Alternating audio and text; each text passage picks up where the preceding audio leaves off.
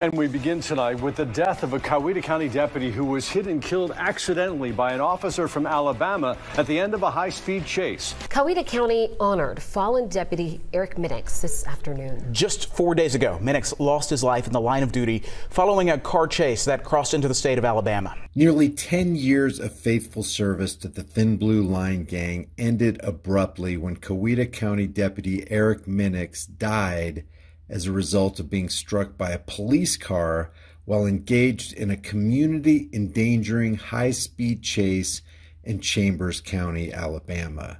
Even though some police-protecting news outlets like Fox 5 attempted to cover up the fact that a cop struck and killed another cop, choosing to write, quote, "He was killed when he was struck by a vehicle after a high-speed chase," the Alabama law enforcement agency confirmed that in the early hours of Thursday, January 4th, the pursuit of a reportedly stolen vehicle that put local residents at risk began in Georgia before crossing into Alabama on I-85, where Deputy Minix was struck by a City of Lynette Police Department vehicle driven by Officer Cornelius J. Robinson.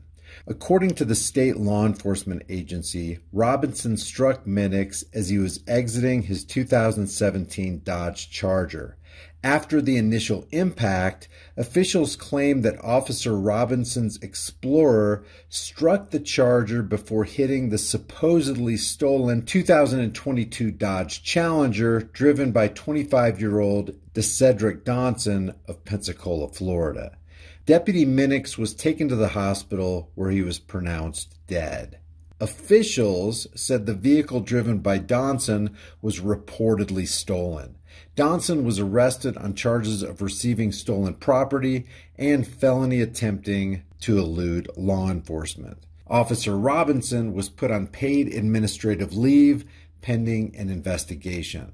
Now, the reality is, had you or I been the ones to strike Minix with our vehicle, the badged agents would be sure that our lives would be forever ruined. It makes you wonder if the sheriff's department will pin the death of Minix on Donson like they pinned the death of St. Johns County Sheriff Sergeant Michael Kunovich on 18-year-old Virgilio Mendez. If you'll remember, Sergeant Kunovich collapsed and died of a heart attack back in December after attacking Mendez for absolutely no reason in the Super 8 motel parking lot in St. Augustine, Florida. Sergeant Michael Kunovich received a hero's funeral, and an innocent Virgilio Mendez is still trapped in a cage. Though the body cam and dash cam videos haven't been released yet, we're told that at least 7 law enforcement agencies were assisting in apprehending the speeding subject who was reportedly driving that stolen vehicle. Although we don't know for sure what's really going on because police routinely practice the art of deception and information suppression when submitting news briefs for public consumption. He caught criminals and he shooed cows out of the road. Eric jumped into the fray. He jumped into adversity, and he made peace. Eric loved his family, his kids, and his job. I never heard him once complain about having to get up and go to work. Very much loved. He was a friend, a father, a son, a brother. But most of all, he was a law enforcement officer first. That's all he ever wanted to do. What the hell did you just say? But most of all, he was a law enforcement officer first.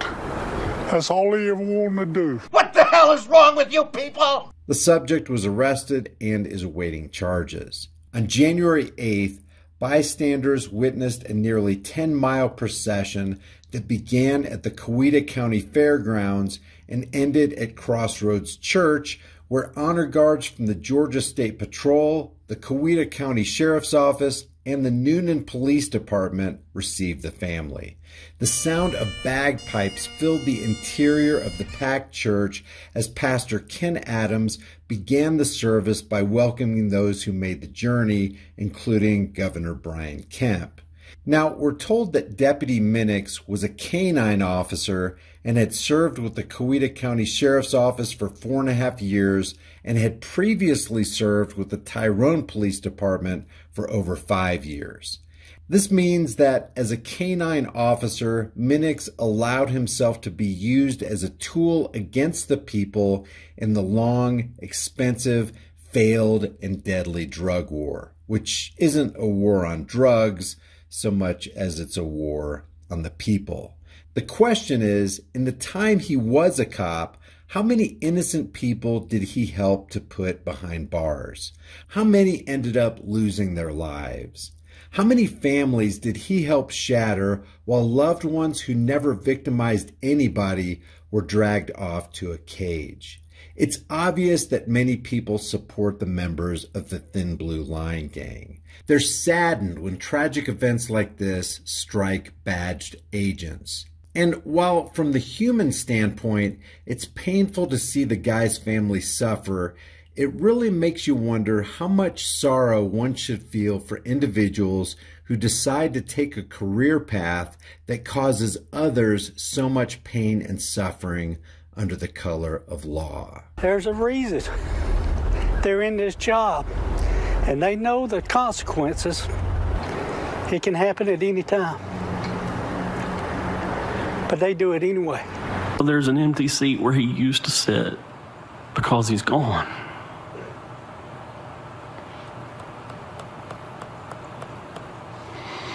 But he's not lost. And he won't be forgotten. Hundreds of brothers in blue from all over the state and beyond showed up paying their respects. It was overwhelming for Coweta County Sheriff Lynn Wood. Outpouring of love and support for a deputy who was killed doing what he loved.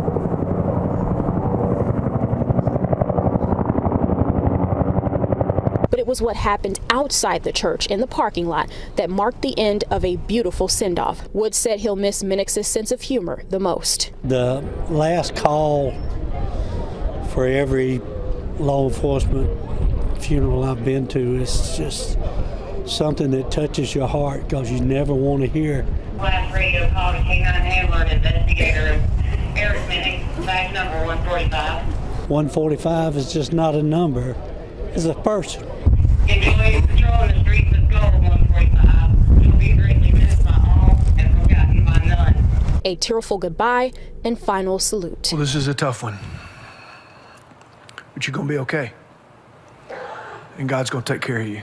What do you think about this? Should this event sadden us? Leave your thoughts about this for the world and the Global Thought Police in the comments section below. If you like this video, maybe you'll like some of my others. Check out my most popular videos playlist. Surely there's some videos on there you haven't seen yet. If you want to support the channel, grab a hard-hitting conversation-starting design, become a channel member, but more importantly, know your freedoms, know your rights, stand for your rights, and exercise your rights. If you don't exercise your rights, you're definitely going to lose them. I'll see you in the next video.